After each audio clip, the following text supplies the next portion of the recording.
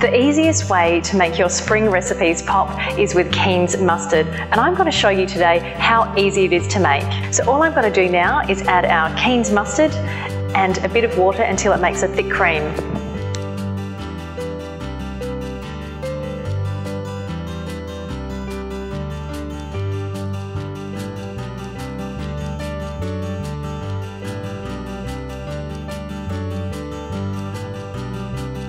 And now we've mixed that together, we're going to let that stand for 10 minutes before using. One of my favourite ways to use Keen's mustard is on the family favourite roast beef. All we're going to do is spread it on and pop it in the oven to roast.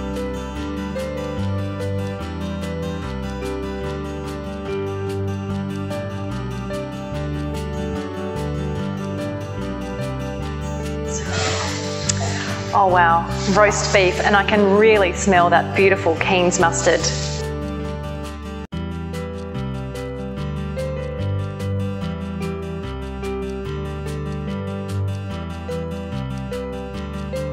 And one of my favourite things to do with the leftover beef, if you have any, is to make roast beef sliders with your Keen's mustard speedy mayonnaise.